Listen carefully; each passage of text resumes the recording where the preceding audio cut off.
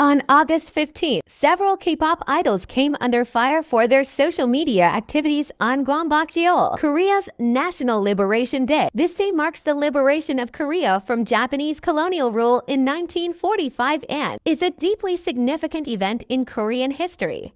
As a result, many Koreans are sensitive to Japan-related content being shared on this day. However, some idols faced backlash for doing just that, leading to public apologies and widespread discussion. Stray Kids Felix was among the first to face criticism after participating in a Japanese anime challenge on August 15th. He sent a voice message through the fan community app Bubble, where he mentioned the Shikanoko challenge, which is related to a Japanese anime. The timing of this post on Korea's Liberation Day sparked outrage among Korean netizens, who found it highly inappropriate given the day's historical significance.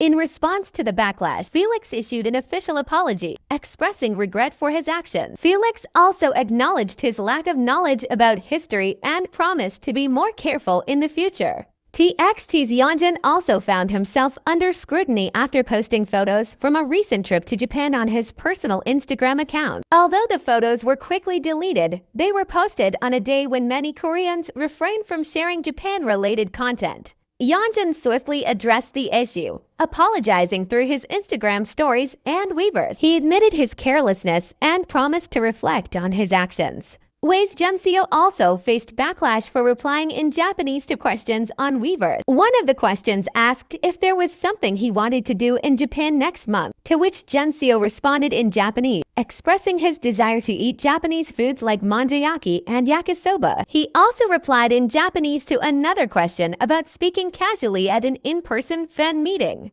NCT's Jaemin became another idol under fire after sharing a photo with a Japanese caption on August 15th. The post, which simply said "I've arrived," was seen as poorly timed given the group's arrival in Japan on Korea's Liberation Day. The Japanese caption, coupled with the timing of the post, drew criticism from netizens who found it disrespectful. While these idols likely did not intend to cause harm, their actions have sparked discussions about the importance of historical awareness, particularly among public figures with large followings.